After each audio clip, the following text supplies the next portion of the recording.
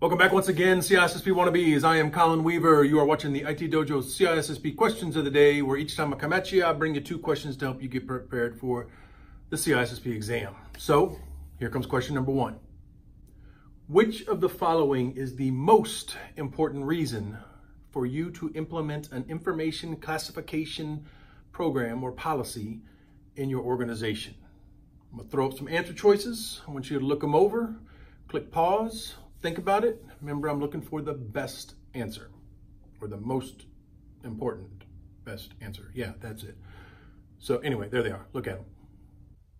Choice number 1 says you are doing this because you want to demonstrate a commitment to security to stakeholders. While that sounds incredibly important, and no doubt it is, that you should be committed to security and you want your stakeholders to have a warm and fuzzy feeling inside that you are committed to it, you need to ask yourself, is that the most important reason why you've implemented an information security policy or an information classification policy? And I'm going to say no, not the most important reason. Totally something you would do, but I'm not looking for just something you would do. I'm looking for the most important reason here. So let's look at number 2. It says that you're going to do this because you want to make sure that appropriate levels of encryption are used when storing and transmitting data. Man, that's a true statement. You totally want to use an appropriate level of encryption when you are storing and transmitting data. But is that the most important reason for you to implement an information classification policy? No. Okay. So even though it's still true and something that you want to do, it's not the most important reason for us doing this. So I'm not going to choose that answer either. How about choice number 3 then, which says that you want to make sure that information is appropriately secured based upon its sensitivity to the organization? Yes, that's sufficiently vague enough and high level enough and still true enough, and definitely encompasses the umbrella idea behind an information classification policy to go in and say that we want to make sure that the information that we have, or the resources that we have, is adequately protected. And we want to make sure that we don't overprotect things and we don't want to underprotect things.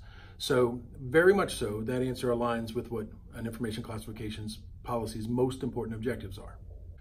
And the last choice, just for good measure, says that you were going to do this so that you could conform to regulatory requirements for handling PII, personally identifiable information. If there's regulatory requirements that compel you to behave in a certain way as it pertains to PII, they're regulatory requirements, they're kind of tough to get around. So sure, you have to do that, but again, we already know what the right answer in this question is, but this is not going to be the most important reason for you to go in and implement an information classification policy.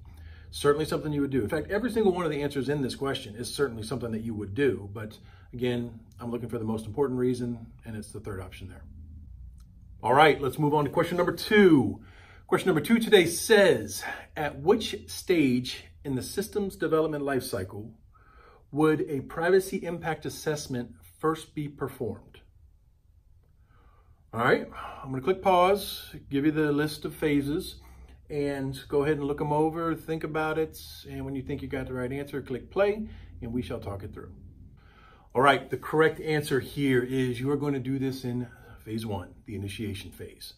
Okay, the initiation phase has a lot of things going on in it. You're going to go in and you're going to identify who has what roles, in particular the ISSO role, the Information System Security Officer role. That person's going to help provide a lot of guidance to everybody as the process continues. You're going to go in and do some initial security requirements, particularly as it pertains to things like laws or regulations, as well as your own internal standards for security. You're going to identify that stuff early on. There's also a sanity check, if you will, that's going to go on during this phase, where you're going to go in and make sure that everybody knows what's involved. We know that this is practical, that this is viable. We want to make sure that before continuing any further, that we've kind of really had a good thought in terms of making sure that this is something that we can actually do, or that we need to do, and that it aligns with whatever the business objectives are.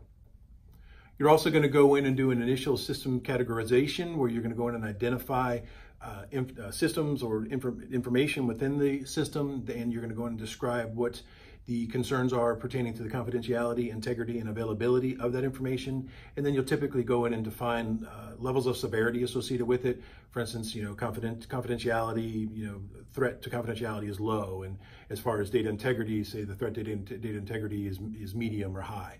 And then for availability, what the particular threat is, given a particular type of information asset or system that's going to be involved in this project, whatever it is that you're doing. That kind of stuff is straight up, if you're in the United States, which I know that, the CISSP exam is not a United States exam, but United States, that's for Department of Defense kind of stuff. That's RMF step 1 kind of stuff, and FIPS 199 that you're going to go in and do. There's links down below if you want to take a look at that. It's really useful and beneficial to everybody, even if you're not in the United States. But the other thing that you're going to go in and do is you're going to do an initial business impact assessment. You're going to go in and identify the components that are going to be involved in this, what the impact would be to the business if those things were to become unavailable, and how long you could go without them, what resources you would need to restore. An initial assessment along those lines is also something that's appropriate to do in the initiation phase. And then also in the initiation phase, which is what this question is about, you're also going to go in and do an initial privacy impact assessment, where you're going to go in and say, does this system utilize personally identifiable information? And if so, in what respects and in what scenarios will it do that? And what requirements are going to be upon us in order to make sure that we've gone in and put adequate protections and controls in place for whenever PII is going to be involved.